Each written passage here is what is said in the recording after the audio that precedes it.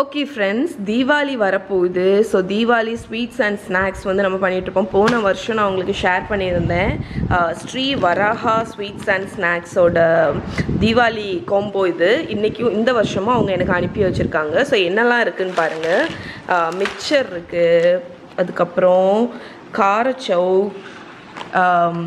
சீவல், அதுக்கப்புறம் முறுக்கு, இது வந்து அல்வா, இது வந்து மைசூர் பாக்கு 7 கப் பர்ஃபின்னு நினைக்கிறேன், மைசூர் பாக் மாதிரி. அதுக்கப்புறம் மாலாடு, பாதுஷா, அதுக்கப்புறம் இஞ்சி லேகியம். ஸோ இது வந்து ஒரு தீபாவளி கோம்போ பாக்ஸ் மாதிரி.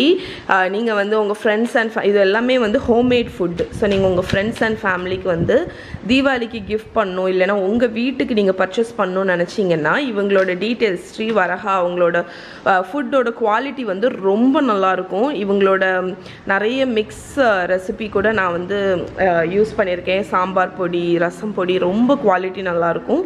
இவங்களோட ப்ராடக்டோட டீட்டெயில் எல்லாமே நான் கீழே டிஸ்கிரிப்ஷனில் கொடுக்குறேன், உங்களுக்கு வேணும்னா நீங்கள் செக் பண்ணுங்கள். இதில் டோட்டலாக என்னோட ஃபேவரட் வந்து மாலாடு. சதீஷுக்கு வந்து இது ரொம்ப பிடிக்கும். நான் வந்து யூஸ்வலாக தீபாவளி டைமில் வந்து பார்த்திங்கன்னா மாலாடு வந்து அடிக்கடி பண்ணுவேன். இதை வந்து நெய்யுருண்டை அப்படின்னு சொல்லுவாங்க. அது எல்லாத்தையும் விட வந்து இஞ்சி லேகியமும் வருது. ஸோ யூஸ்வலாக தீபாவளி டைமில் நம்ம எல்லா ஸ்நாக்ஸ் எல்லாம் நிறைய சாப்பிடுவோம். அப்போ வந்து வயிறு அப்செட் ஆகிடக்கூடாதுன்னு சொல்லிட்டு இஞ்சி லேகியம், தீபாவளி லேகியம் அப்படின்னு சொல்லுவோம். ஸோ அதுவும் வருது. இவங்களோட டீட்டெயில்ஸ் எல்லாமே நான் கீழே டிஸ்கிரிப்ஷனில் கொடுக்குறேன், நீங்கள் வந்து செக் பண்ணிக்கோங்க. அண்ட் இப்போ நம்ம ஒரு ஸ்வீட்டோடி தீபாவளியை கொண்டாடுவோம்.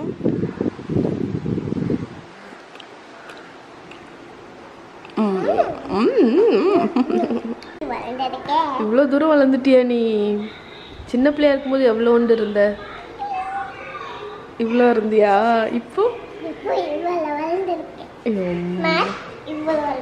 மேக்ஸ் இவ்வளோ வளர்ந்துருக்கா?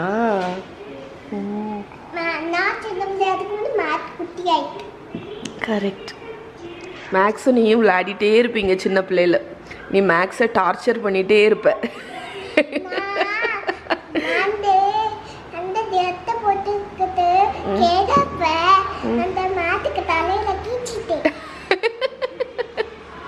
எதை வச்சு கீச்சின?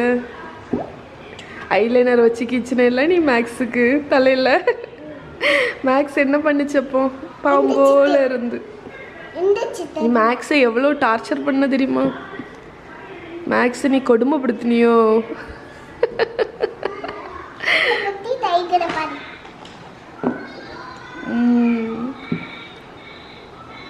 நல்லா இருக்கா? இப்போ வந்து மகாக்கும் மஹிக்கும் ஒரு காம்படிஷன். யார் வந்து ஒத்த காலில் ரொம்ப நேரம் நிற்கா அப்படிங்கிறது. மஹி நெல்லு மகா. சரி, யார் வந்து ஒத்த காலில் ரொம்ப நேரம் நிற்கான்னு இப்போ காம்படிஷன் நடக்குது. மஹியை பாருங்க, அசையாமல் நிற்கா. மகா லைட்டாக தள்ளாடுறா. ஓகே, மகா நிற்கலை, மஹி நின்றுட்டே இருக்கா. வாவ்! ஏன்னா பின்னாடி பின்னாடி பின்னாடி இங்க என்ன அடை கொடுத்துட்டு நிக்கிய நீ? என்னடா பார்ட்டி ரொம்ப நேரம் அசையவே மாட்டுக்கால அப்படின்னு பார்த்தா அவ பின்னாடி அடை வலு கொடுத்துட்டு நிக்க. வலு மகா நில்லு. டேடி நில்லுங்க. வயசான காலத்துல போட்டுட்டு பண்ணாலா? நான் வந்து இன்றைக்கி எக்லெஸ் பாஸ்தா டோ தான் பண்ண போகிறேன். 1 கப் மைதா மாவு. இந்த பாஸ்தா டோ பார்த்திங்கன்னா ஜஸ்ட் வந்து மாவு, தண்ணி, அவ்வளோதான். அதுக்கப்புறம் வந்து உப்பு கொஞ்சம், அவ்வளோதான். எனக்கு வந்து 2 கலரில் பாஸ்தா வேணும். இது வந்து எல்லோ கலரில் வேணும். யூஸ்வலாக எக் யோக் போடுவாங்க எல்லோ கலருக்கு. நான் வந்து இன்றைக்கி எக்லெஸ் பாஸ்தானால மஞ்சள் பொடி போட்டிருக்கேன். ஸோ மைதா மாவில் கொஞ்சோண்டு மஞ்சள் பொடி போட்டுக்கோங்க. அப்புறம் பாஸ்தா டோவில் டேஸ்ட்டுக்கு கொஞ்சம் உப்பு. இதை நல்லா மிக்ஸ் பண்ணிடலாம். இந்த பாஸ்தா டோ வந்து நீங்கள் நல்லா ஹார்டாக பண்ணணும். பூரி மாவு இருக்குல்ல, அந்த அளவுக்கு ஹார்டாக இருக்கணும். அதை விட கொஞ்சம் ஹார்டாக இருந்தாலும் ஓகே தான். அதனால் தண்ணி வந்து அதிகமாக யூஸ் பண்ணக்கூடாது. நான் அதனால் ஒரு 1/4 கப் அளவுக்கு, அதை விட குறைவாக தண்ணி ஆட் பண்ணி ஃபஸ்ட்டு ஒரு ஸ்பூனை வச்சு இந்த மாதிரி மிக்ஸ் பண்ணிவிட்டு கையை வச்சு நல்லா டைட்டாக டோ வந்து ரெடி பண்ண போகிறேன். இந்த டோ பாஸ்தாக்கு மட்டும் டோ வந்து சாஃப்டாக இருக்கக்கூடாது.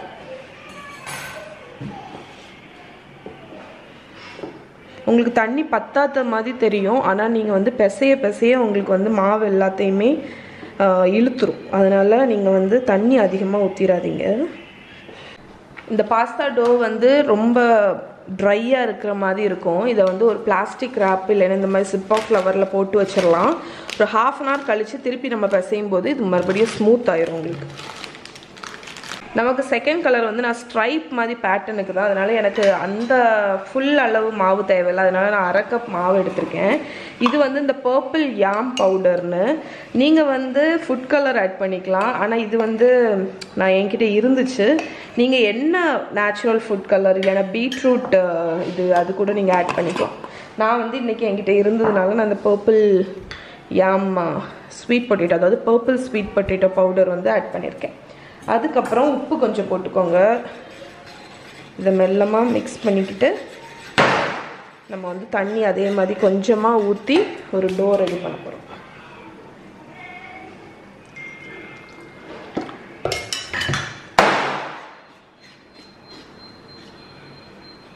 இதே ஒரு டோ மாதிரி ரெடி ஆனோன்னா காணிக்கிறேன் உங்களுக்கு.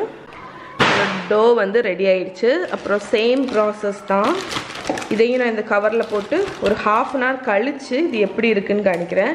ஃபஸ்ட்டு ட்ரையாக இருக்கிற மாதிரி இருக்கும், அதுக்கப்புறம் உங்களுக்கு வந்து இது நல்லா சாஃப்டாக ஆரம்பிச்சிடும். அதுக்கப்புறம் நம்ம பிசைஞ்சிக்கலாம்.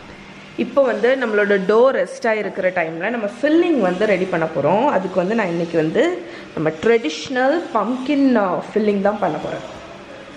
அதனால் பம்கினை கட் பண்ணிக்கலாம்.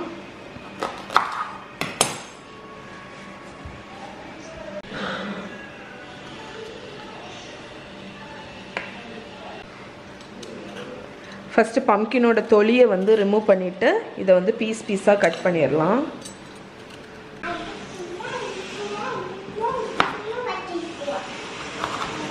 பம்கின்க்கு வந்து ஃபெனல் சீட்ஸ் வந்து ரொம்ப நல்லா போகும். அதனால் கொஞ்சம் ஃபெனல் சீட்ஸும் அது கூடயே போட்டுட்டு ஆயில் வந்து நல்லா ட்ரிசில் பண்ணிக்கோங்க. அதுக்கப்புறம் கொஞ்சோண்டு சால்ட்டு, அதுக்கப்புறம் பெப்பர்.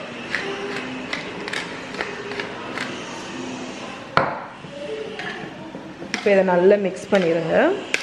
இதை வந்து நான் 180 டிகிரி செல்சியஸ் அவனில் ஒரு 35லேருந்து 40 மினிட்ஸ் வந்து ரோஸ்ட் பண்ணி எடுக்க போகிறேன். ரோஸ்ட் பண்ணி எடுத்தோன்னா இது நல்ல அந்த ஸ்வீட்னஸ் வந்து வெளியே வரும்.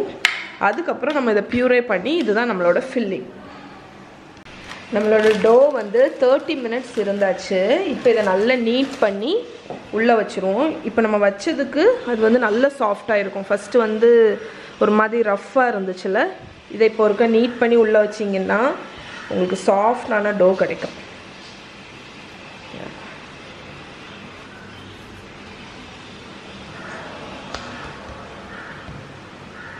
பாஸ்தா டோ எப்போவுமே பண்ணுறதுக்கு வந்து உங்களுக்கு வந்து பேஷன்ஸ் வேணும். அதுக்கப்புறம் டைம், அவசரமாலாம் பண்ண முடியாது. ஓகே,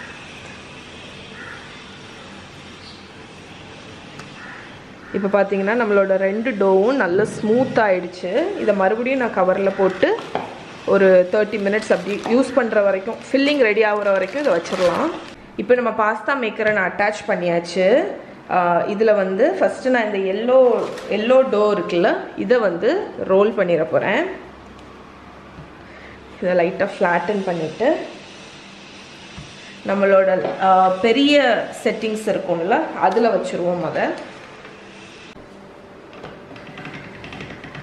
நான் வந்து 9th செட்டிங்கில் வச்சுருக்கேன். வச்சுட்டு இதை ரோல் பண்ணிடலாம்.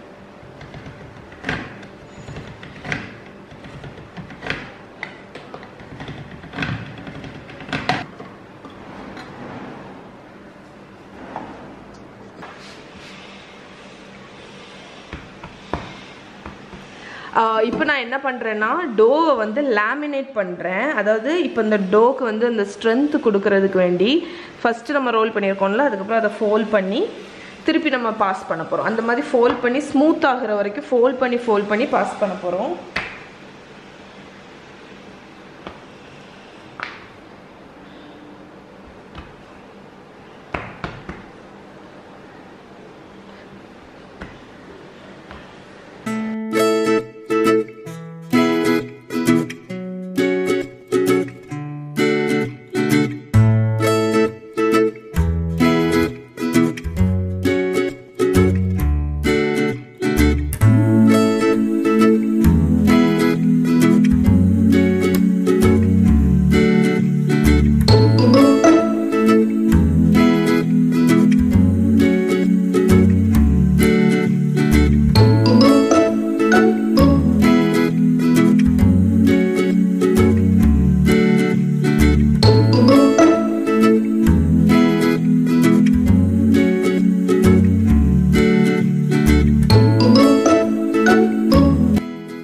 நம்மளோட 4 எல்லோ பாஸ்தா வந்து நான் ரோல் பண்ணி வச்சுட்டேன். நல்லா தின்னாக ரோல் பண்ணி வச்சுருக்கேன். இப்போ நம்மளோட பர்பிள் இதை வந்து இதே மாதிரி ரோல் பண்ணுவோம்.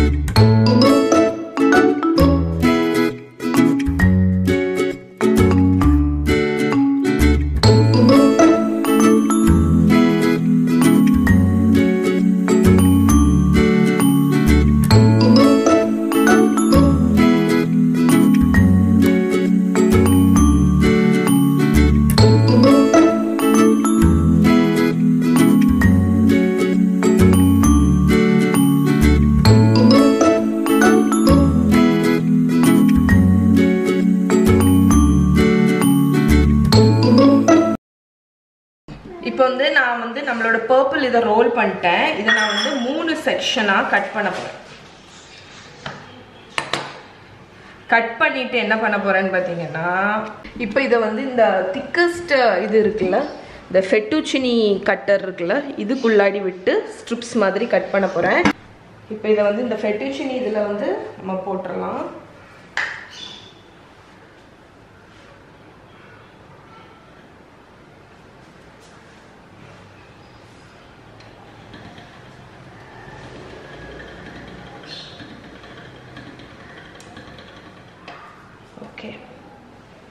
நமக்கு வந்து இப்போ தின் ஸ்ட்ரிப்ஸாக கிடச்சிருச்சு.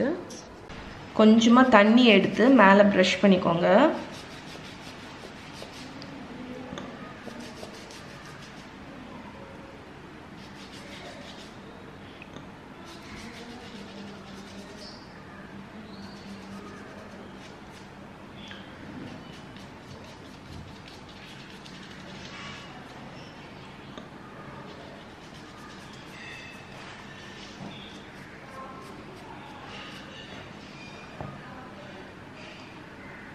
இப்போ இங்கே நம்ம எடுத்து வச்சிருக்கிற அந்த பர்பிள் ஃபெட்டூச்சினியை வந்து இந்த மாதிரி ஆங்கிளில் நான் ஒட்ட போகிறேன்.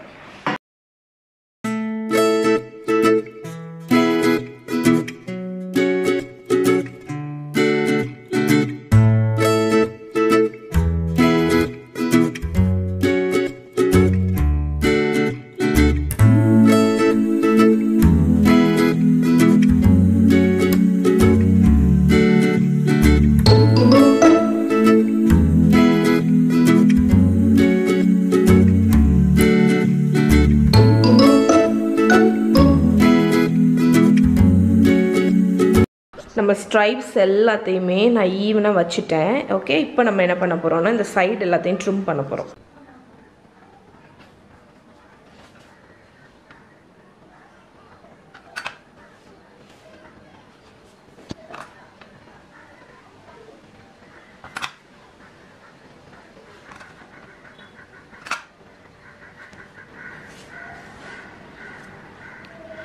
இப்போ நம்மளோட ஸ்ட்ரைப்ஸ் பாஸ்தாக்கு மேலே மாவு லைட்டாக கோட் பண்ணிக்கோங்க. ஏன்னா இதை ஒருக்கா நம்ம பாஸ்தா மிஷினில் வந்து ஒருக்கா போட போகிறோம்.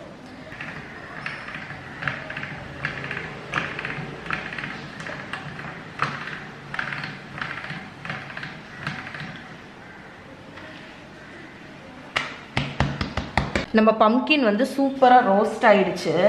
இப்போ இதை வந்து நான் ஒரு ஃபுட் ப்ராசஸர்லேயோ இல்லைன்னா ஏதாவது ஒரு இந்த பிளெண்டர் இருக்குல்ல, சாப்பர், அதில் போட போகிறேன்.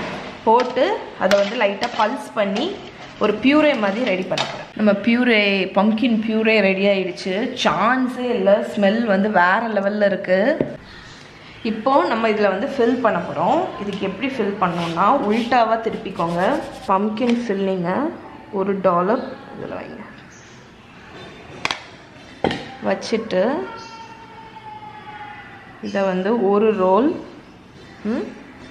தெரியுதா, இதை வந்து பாருங்கள். அதுக்கப்புறம் இன்னொரு ரோல் பண்ணிவிட்டு இதை கட் பண்ணிடுறேன். இந்த இதில் வந்து தண்ணி லைட்டாக டச் பண்ணிவிட்டு சைடை நல்லா சீல் பண்ணிவிட்டு நம்ம ஒரு கேண்டிக்கு எப்படி பண்ணுவோம் அது மாதிரி. ஓகே, இந்த மாதிரி.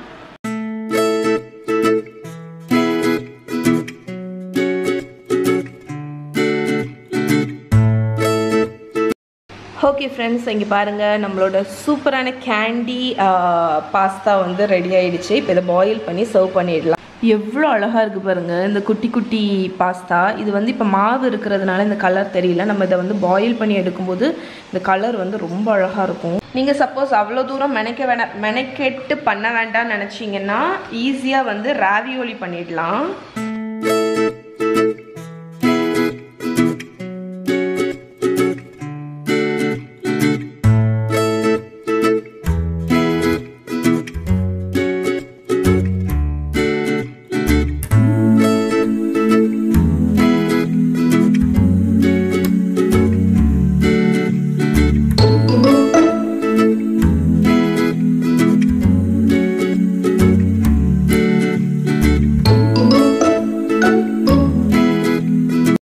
பாஸ்தா கூட சர்வ் பண்ணுறதுக்கு வந்து பர்ன்ட் ப்ரௌன் பட்டர், அதாவது பர்ன்ட் கார்லிக் ப்ரௌன் பட்டர் வந்து பண்ண போகிறேன். இப்போ பாஸ்தாவை குக் பண்ணிடலாம். தண்ணி கொதிக்குது, அதில் உப்பு ஆட் பண்ணிக்கோங்க.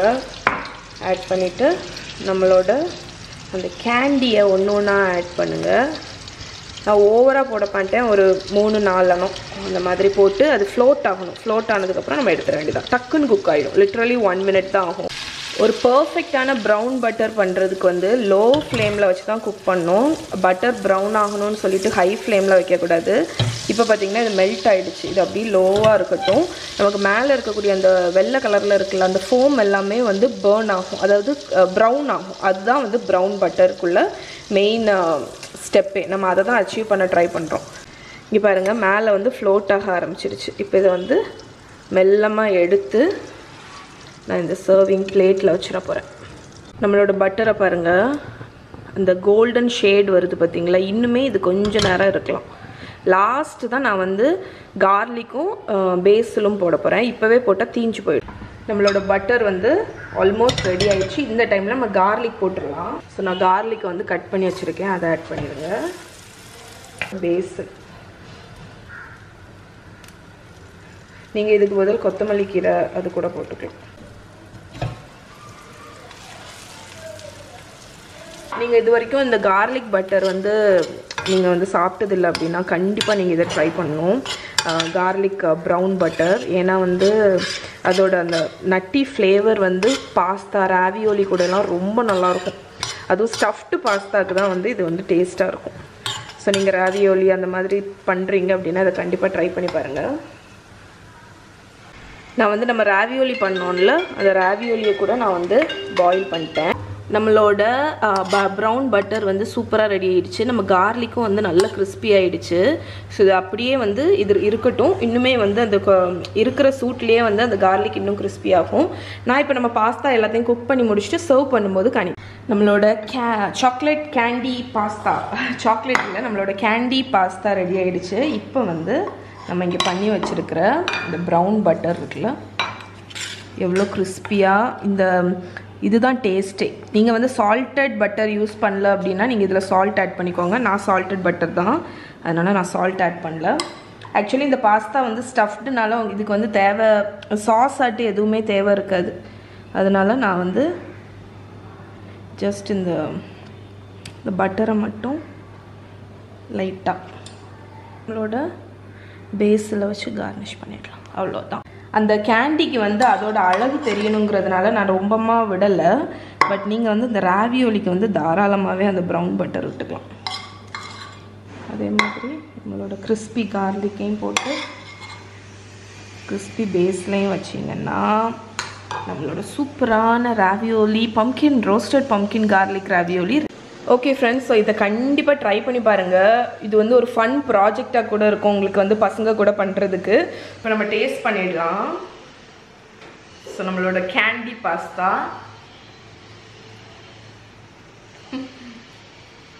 நிஜமாக சொல்கிறேன், கண்டிப்பாக ட்ரை பண்ணி பாருங்கள். பம்கின் எப்படி இருக்குமோ அப்படின்னு நீங்கள் நினச்சிங்கன்னா நீங்கள் கண்டிப்பாக ட்ரை பண்ண வேண்டிய ஒரு ரெசிபி. ஏன்னா வந்து இந்த பம்கினை ரோஸ்ட் பண்ணி அந்த கார்லிக்கோட பியூரே பண்ணும்போது அந்த ஃப்ரேக்ரண்ட் வந்து அவ்வளோ நல்லாயிருக்கு. எனக்கு வந்து அந்த கார்லிக் பட்டர் வந்து கொஞ்சம் தாராளமாக போட்டு நம்ம சர்வ் பண்ணியிருக்கிற இந்த ராவியோலி வந்து ரொம்ப பிடிச்சிருக்கு.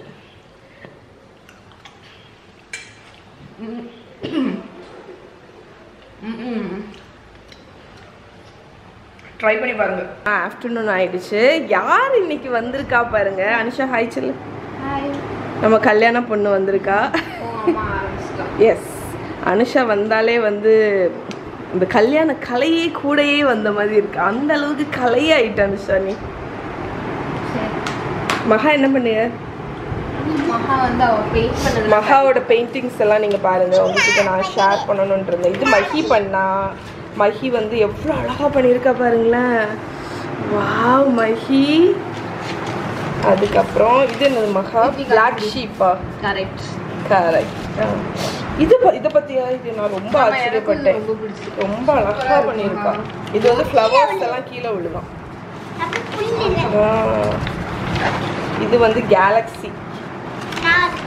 இதுவும் மகா வரைஞ்சது. இதுவும் அழகா வரைஞ்சிருக்கா. சில சமயம் வந்து ஒரே ஒன்று ஆரம்பிச்சிச்சுன்னா அதே மாதிரியே நிறைய மல்டிபிள் பண்ணுவோம். இப்போ அப்படி பண்றது இல்லை.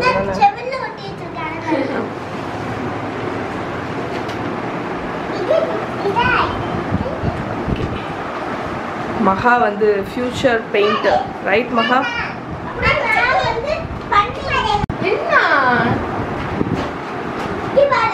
எங்களோட ஸ்பைடி கேர்ள்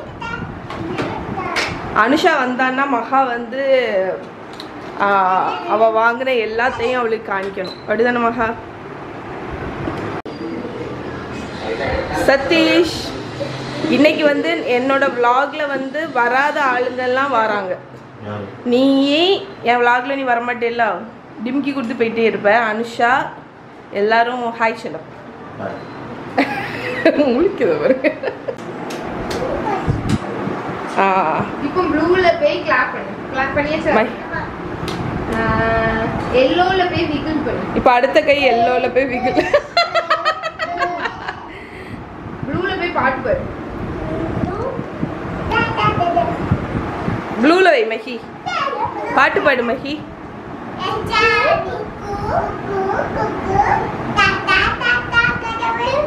கிரீன்ல போய் பாட்டு பாடு.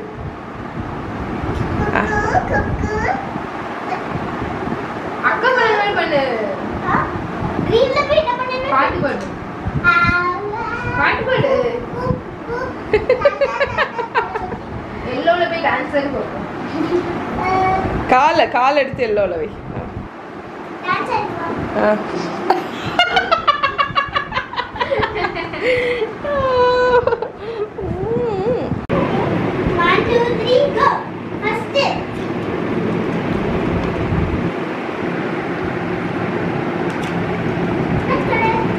சரி, இப்போ வந்து ரெட்ல போய் கிளாப் பண்ணு.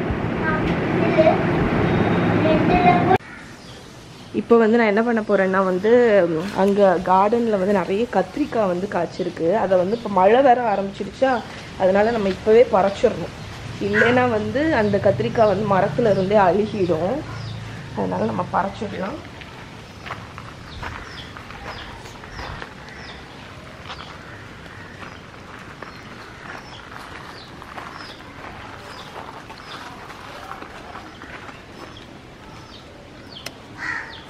கொஞ்சம் சின்னதாக இருக்கு. என்ன பார்த்தீங்களா? இது கொஞ்சம் காய் வந்து மழைனால பழுத்துட்டு, ஆமாம் கொஞ்சம் பழுக்க ஆரம்பிச்சிட்டு. அதனால நம்ம வந்து பறிச்சிடலான்னு முடிவு பண்ணிட்டேன். பயங்கரமாக இங்கே மழை. இந்த கத்திரிக்காய் வந்து இப்படி தான் இருக்கும்ல, குண்டாக நீளமாகும். இது குண்டாகாது. இப்படி ஆனால் குண்டாக இருக்கிற கத்திரிக்காயும் உண்டுல்ல? ஆஹா, நீளமாக இருக்கும் இந்த கத்திரிக்காய். என்னடி செல்லம்? ஐயோ சாரி பேபி. இங்கே வருங்க பச்சை கத்திரிக்காய். இப்போ அந்த சைடு வந்து பர்பிள் கத்திரிக்காய். கால் குத்துமாகா? சரி போ. யார் பெரிய அப்பாட்ட கிடக்கு. எங்கே இருக்கு? அண்ணன் வரு. இந்த மகா இதை கையில் சூப்பராக இருக்கு கார்த்திகா. இங்கே வரு. இது வந்து தீபா வெரை நிறைய வந்திருக்கு. நிறைய கச்சிருக்கு அதனால தான் பாருங்க. இது வாங்கு. அம்மா கீழே பறிச்சுட்டு வருது. இது குடி. அத்துறாது. இது எவ்வளவு நாள் ஆச்சு? இது கொஞ்ச நாளா கிடக்கு. இது அதனால தான் இது கொஞ்சம் இது நாட்டுக்காய். இப்போதானே கார்டன் செட் பண்ண. இது முதல்ல இருக்கக்கூடிய செடி. இந்த செடியெல்லாம் நான் வெட்டலை ஏன்னா இது ரொம்ப அழகா காய் வந்துச்சு. இப்படி பாரு வெயிட் தாங்காம மழையில உடஞ்சே போச்சு.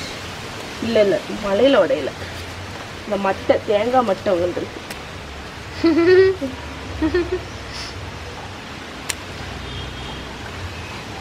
ஐயோ ஏன் இல்லை தேங்காய் மட்டை விழுந்ததுல இதாயிட்டோம். நீங்கள் என்ன கத்திரிக்காய் குழம்பு கத்திரிக்காய் கறியா? தென்னாலி ராமன்ல உலகம். ஆமாம்.